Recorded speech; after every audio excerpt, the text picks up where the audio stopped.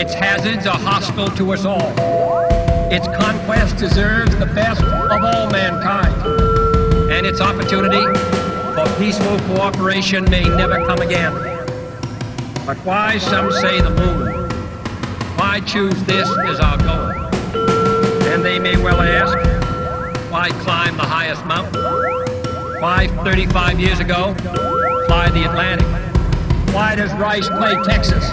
We choose to go to the moon. We choose to go to the moon.